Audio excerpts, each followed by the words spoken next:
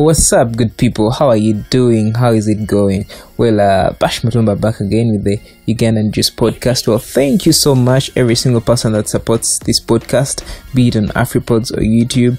You're the real MVP. And I'm back with the biggest stories that have made headlines on the Ugandan entertainment scene in the Pearl of Africa 256. And I'll just like to drive straight in, and we'll begin with the Ugandans who are shining at the East Africa's Got Talent.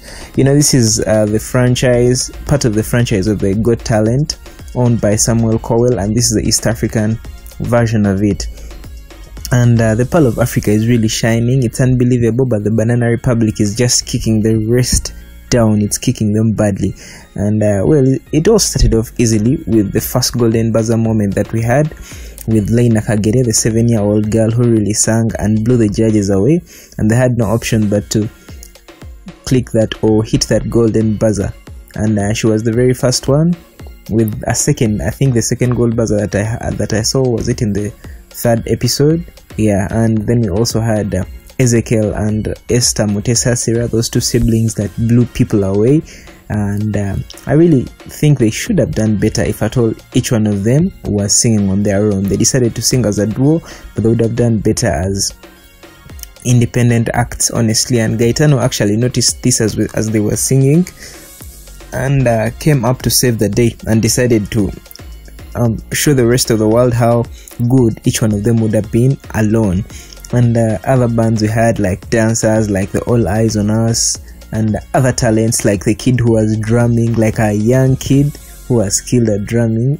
Very impressive. And we're really being represented very well. I've seen also Francis Ojok, who is a dancer, and he has danced at the bigger stage before. And we are represented actually also on the platform of the MCs and the judges. On the MCs we have Anne Kansime, who is doing great. I love how effortless she does her things, how she comments when things are being done inside there. Very nice. And also Gaetano Juko Kagwa, the son of the land, Omulangira. Well, some people keep complaining about Gaetano's attitude, but really, if you're the kind of person that doesn't understand Gaetano, then I don't know what you're talking about. Because I remember in early 2000s, not so sure, but right now I think when I checked it was 2003. I was still so young, but I would hear songs about Gaetano. Yeah, I think 2003 I was in P1, I guess. Yeah, P1, 2003, primary 1. But you'd hear songs about Chameleon every time, Gaetano every time, because Chameleon had a song, Amalako, Gaetano Amalako. Bebe Cool had a song as well, which was Choka Guy, Gaetano ya singer. Like, people were singing about Gaetano as early as that. He was very famous. Trust me, back then it wasn't a simple thing being sung about by top artists like Chameleon and Bebe Cool. But of course, back then I didn't understand why and who Gaetano was. But right now, when I got to know the real story behind all that, I would say whoever doesn't respect Gaetano's power really doesn't know what they're talking about. Well, the fact is, Gaetano was already a radio personality by that time, and by then he was still studying law at Makerere University in third year, and he joined Big Brother Africa. The very first episode of Big Brother Africa in 2003, he was there, and he emerged as number 4, but the things he did inside the house just made him more famous than even some of the winners would be. He was like the highlight of the entire first episode, even though he didn't win it, because he even had the chance to get into Big Brother UK after winning a contest of making cocktails. He went into Big Brother UK even though he did some crazy stuff in there, but he came up as a hero. Trust me, Gaetano was welcomed like a hero when he was getting back from Entebbe airport. Like, the entourages were up waiting for him. People were making lines on the streets waiting for him to come, as if it was the Queen or the Pope or something. Like, it was just crazy when you see those clips of him being welcomed. And well, what I would say is still one of the most adept people to take this part up, or the most worthy people for such a position, is because he's been in the entertainment scene for really so long. First of all, I would say He even worked in Kenya as well at Capital FM 90, what is that frequency? It's 98.4, the Kenyan frequency, because he also worked at Capital FM Uganda 91.3, which is before Big Brother, but even right now he's still working there.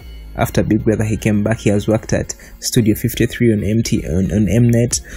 Well, he has been at various stages. He has seen how these things work, and really, he's a great guy. And he grew up in Kenya. Actually, he was born in Uganda. He went to Kenya at the age of 5. Then he went to Lesotho at the age of, is it 9 or 7? I'm not sure. He went to Lesotho and he studied from there. Finished high school and he went to the USA.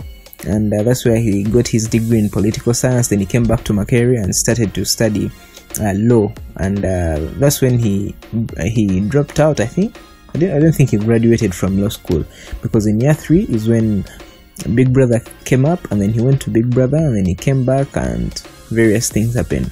But he's a very, very great guy, great personality. Currently he's also doing some acting. He's done some acting, and he's been on TV also, Ugandan TV, Urban TV. He's now on some NBS TV program called Another Round UG with Marcus Kuchiriza. Well, Gaetano is a really well-decorated guy in the entertainment scene, so really people should put respect on his name. But I'm really glad on the way we are being represented as a country at the East Africa's Got Talent, and I hope we really win this, because we really believe in you kids. Keep making the Pearl of Africa proud. And well, another story is the fact that Sheila Gashumba and God's Plan decided to fake a breakup. I don't know whether they did it intentionally or something, but it looked like a breakup, trust me, because it all started up with Sheila, with God's Plan deleting all photos that have Sheila in them from his Instagram. That was the first step. And then Sheila unfollowed God's Plan on Instagram. That's how it was. You would search for the name God's Plan in Sheila's following, and it wasn't there. Call Me God's Plan was unfollowed, and everyone was just automatically saying these guys have broken up. Either God's Plan has dumped, or Sheila has dumped, or whatever the case. But later we just saw them, mostly Sheila posting on her Snapchat, showing off, hey, me with your dream boyfriend. I am here chilling with your dream boyfriend. I'm going home with your dream boyfriend. I'm having fun with the dream boyfriend being God's Plan, of course. And they were together in those Snapchat videos, and hey, she really talked about Ugandans, how bad they are, how evil they are, how bad-hearted they are. They want people to be breaking up and fighting all the time and stuff. But anyway, you keep wondering why they decided to play this game that way. It doesn't make sense to me anyway, but it's how they decided to do it anyway. And another story has been about her father, actually, Frank Gashumba, who is more of a political a commentator and some guy that influences people, of course, an influencer. And he says that people shouldn't be blaming him for the lifestyle of his child, because if you've been following Frank Gashumba for a while, he's so opposed to girls going into clubs every time and splashing money and doing that stuff and bragging about various things. But the same things he was being against for a very long time are the things that his daughter is doing lately.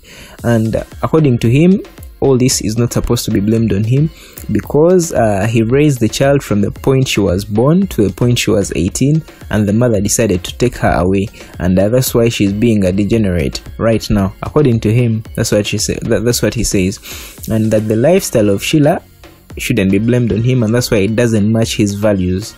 Yeah, that's what he says. And then he went on to brag. You know, he was always bragging about the child from childhood. And there's actually a video that came out. Sheila was about, I think, 14, with the father, both of them on TV, and the dad showing off, yeah, I want this child. You see her? I'm grooming her. I'm raising her to be the next president, you see.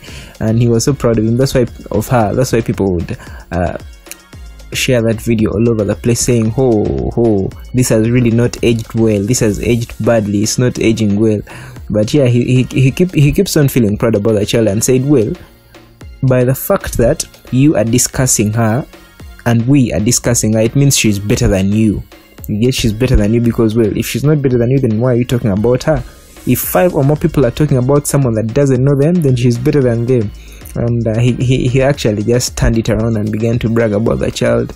But in the end anyway, he said that she will come back very soon to him. Well, we hope so. We hope he comes back to you, Mr. Frank. And on the other side, MPs are actually worried of getting pregnant because of Golola Moses visiting Parliament. This would sound crazy to you, but actually it's a fact. One MP, Franka Okello, stood up and addressed the speaker that Honorable Speaker Rebecca Kadaga, well, you've said Moses Gola is up in the gallery because Gola had come to visit the Parliament. You know, it happens they'll bring people that are not members of Parliament to come to the gallery and watch various things depending on the occasion. But yeah, Gola was in the gallery, and the member of Parliament showed her concern and said, really, we are scared, we the women inside this house, we are scared that Gola might make us pregnant. And you know, Gola always used to say he's the only man who can just look at a woman and she becomes pregnant. Yeah, that's one of the things he says after or before his various fights. You could remember even in the current fight when he realized that these jokes wouldn't work anymore, he just decided to do a stunt that shocked everyone, including his own promoter. He wanted to beat up his opponent at the press conference just like that. He pushed away the tables and did that. Gola is just a stunt man. He's a king at making stunts. So he's very famous for that line of saying he just looks the only man who looks at a woman and she becomes pregnant. So this member of Parliament was worried and complained to the speaker that really, in a sarcastic way, of course, that we are scared, we the women in this house, that we might just get pregnant. And the speaker actually also understood the joke, Right Honorable Rebecca Kadaga, and she said, well, to the women, to all the women inside this house, all I can tell you is do not stare at Golola if you don't want to become pregnant. Well, that's how it happened that in the Parliament, in the house, in the August House. And well, on a lighter and nicer note, Maurice Kirya is actually going hard on film, just like people have noticed. GNL Zamba left Uganda and decided to go much into the Hollywood scene of acting and poetry and stuff, and he's no longer rapping a lot, apart from the albums that he's releasing that are not so much into the mainstream music that we understand as Africans, more of world music which appeals to the white people maybe outside there. So that's what General Zamba is doing, and Maurice Kirya is also doing some kind of morphing. He's no longer so much into the local market. True, even from the start he wasn't so much of a very mainstream artist, because this kind of music, guitar and stuff, it was for a given class of people, the topper class or upper class, I would say. It wasn't much for all the people, but lately he's not so much into even the kind of audience he had back then.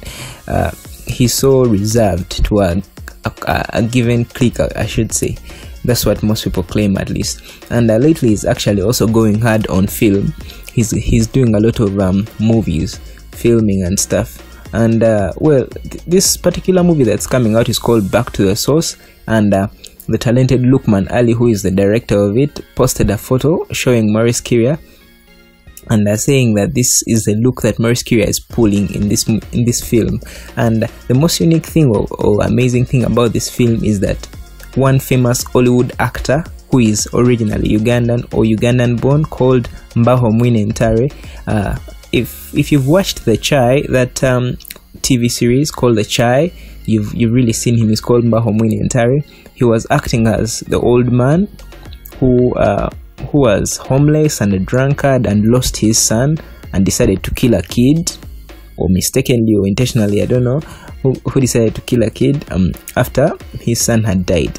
Well, I don't remember the real character name from the movie The Chai, but he was there. He's called Irene Ntale, one of the first Ugandans to be at one of those American big shows, either the Wendy Williams show or Ellen DeGeneres. I don't remember very well, but he was at one of those shows, and he was the very first Ugandan, Irene Ntale. So he's acting in this particular movie by Lukman Ali, and Maurice Kirya is also acting in it.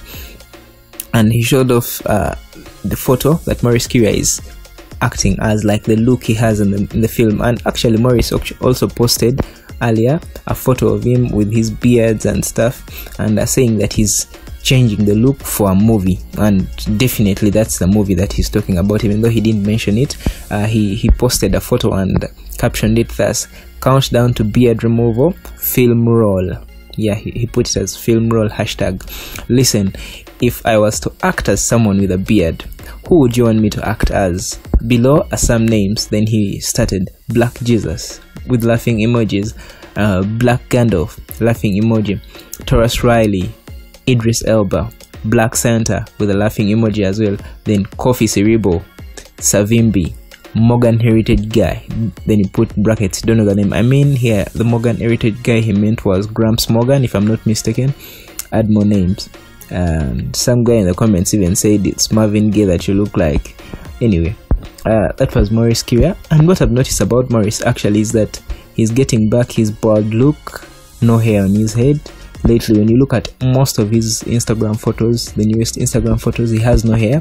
He's taking on the bald look. If you remember very well, when he had just released the Book of Kirya album, which had songs like Mulembe Gwa Kirya, and actually it's in the video, the same video of Mulembe Gwa Kirya, you'd see him getting a haircut and chopping off all his dreads. He had those nice dreads from the times of Bagalalina, or what's the song called with AY? What's the title? Bagalalina, Gendo Kole. The title is Binadamu. Yes, Binadamu is the title, featuring AY and MD. From that time, from the time of Boda Boda, Maurice Kirya was the kind of guy who always had those short dreads that looked very great. But he decided to chop off and have that bald look from Mulembe Gwa Kirya. And after that, he also got back his hair. And then later, he has also decided to go back to the bald look once again. But yeah, I really have great memories with Maurice Kirya personally. He taught me how to tune my guitar the first time we met. I think back then he used to have a coffee restaurant, or a cafe, I would say, and I went there to just have some coffee, and I went with my guitar. I wanted to meet him. He was my idol, you know. Back then in my Form 4 vacation, I used to love a lot of Maurice Kirya music, and the very songs I learned to play on guitar when I was just learning. And he taught me how to tune my guitar. Very happy day that was. Ever since then, it's an amazing thing. I never miss his shows. I never do anything. But anyway, he's still great at music, and he has a new album. It's called Free Dreams. Yeah, Free Dreams album. Even though most people think he's not producing music, he is. The problem is he's not so much into the mainstream thing doing a lot of music to sell or to take to music stations and stuff. No, he's just doing it mainly for the digital audience. They're the ones that really consume it, and his loyal fans that still go and watch his shows. Because Maurice Kirya shows at 100,000 ordinary. Imagine 100,000 and they fill up.